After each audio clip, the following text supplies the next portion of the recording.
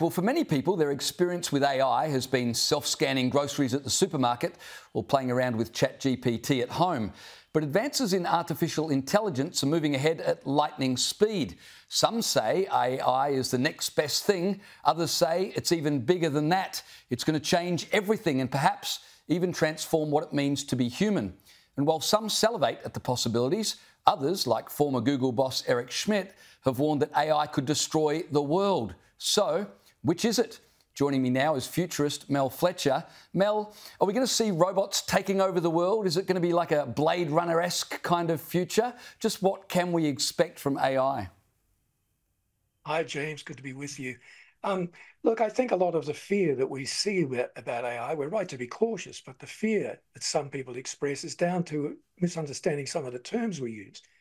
For example, AI refers, at least at this point in time, to narrow intelligence. It's good at carrying out complex single-level tasks, like winning a game of chess, but it's not so good at dealing with multiple-level tasks simultaneously in the way that the brain does every day. So for the moment, at least, we're well short of what technologists call artificial general intelligence, which is where a machine can do almost anything a human can do. Now, the speed is picking up, speed of development, so we need to be careful. And the next big AI might be trained on mathematics and visual patterns, which means it could become logical in its thinking, more meaningful in its conversations with us. But we're still the ones that have the moral choice at this point.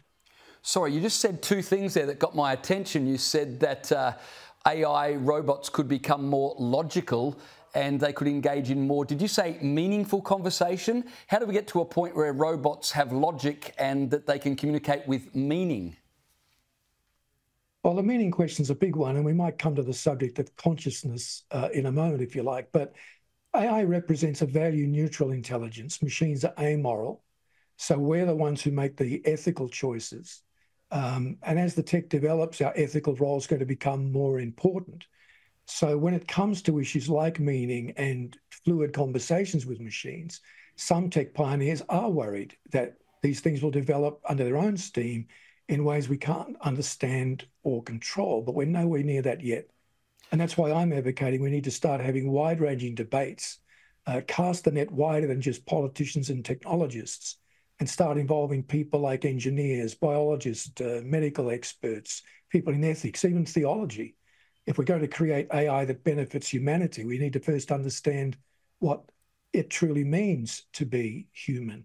And we all need to move beyond simply trusting tech, James. We need to start asking questions about what are the ethical things to do with these techs and how can we apply that in any given situation. I want to come back to those questions in a moment, but let me talk to you about this.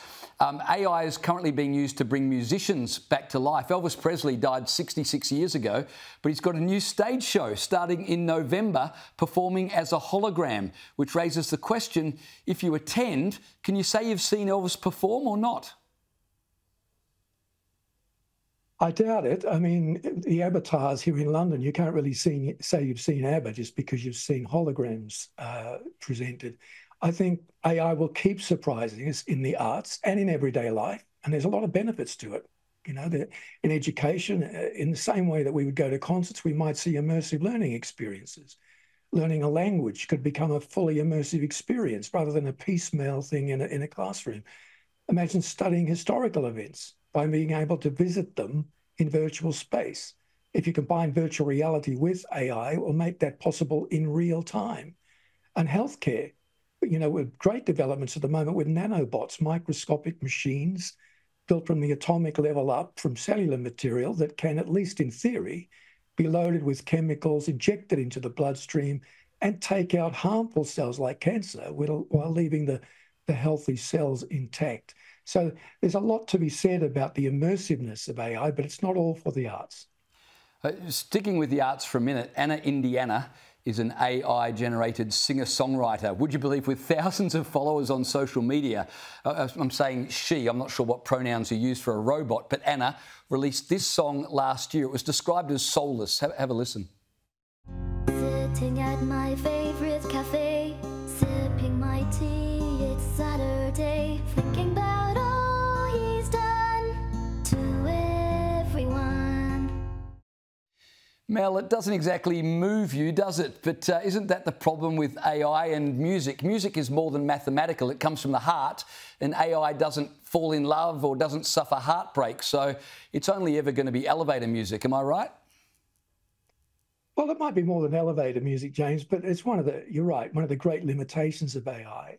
The one human skill machines can't master is empathy, because that requires a shared human experience, something by definition a machine can't have. So AI might be able to fake empathy through social bots and the like, but we still know it's not the real thing. And there are times when we need the real thing. I think in the arts, we'll come to appreciate the work of human creatives much more in the age of AI. At the moment, let's face it, most AI-generated art, like that clip, is curated by human beings. It's created using a back and forth sequence of program instructions that provide the guidelines for the overall work. And I can see a time in the near future where artists will use AI as a collaborative force in the same way that, say, Michelangelo and Da Vinci did with their apprentices during the Renaissance. So technology on its own won't be able to empathize with the human condition, and that, after all, is the basis of great art. What about the potential for AI to be used to cause political chaos? I'm thinking of deep fakes. Russian President Vladimir Putin recently did an interview with an AI-generated version of himself. Check this out. Здравствуйте. Я студент и учусь в Санкт-Петербургском государственном университете. Хочу спросить, правда ли, что у вас много двойников? И еще, как вы относитесь к тем опасностям, которые несет в нашу жизнь искусственный интеллект и нейросети? Спасибо. Не представился. Now, we've got important elections in the US and the UK this year. With the entire world getting their news online, the rise of deep fakes is a huge problem, isn't it? How do we know what's real and what's not in the future?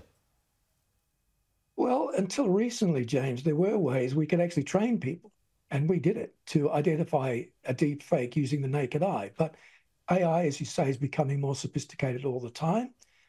So first of all, we will need to use AI itself to help identify material produced by other AI.